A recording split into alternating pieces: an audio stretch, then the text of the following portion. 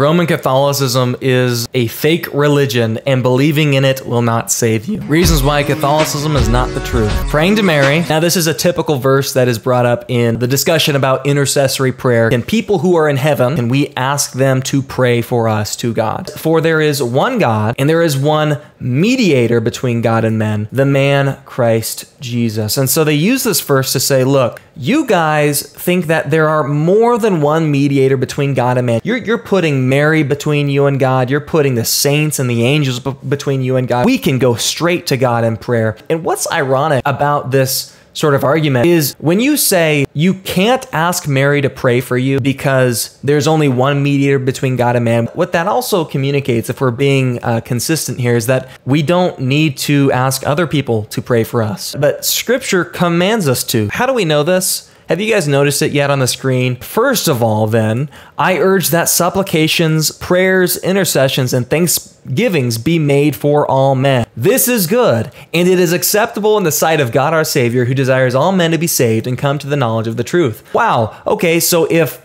the idea that there is one mediator between God and man nullifies the idea of intercessory prayer, people can pray on my behalf, I can pray on other people's behalf, then I guess Paul was just blowing smoke at the first part of this chapter when he says that it's good to pray for all men. What's the point that's being made here? Not that only Jesus can pray for you. Obviously, other people can pray for you.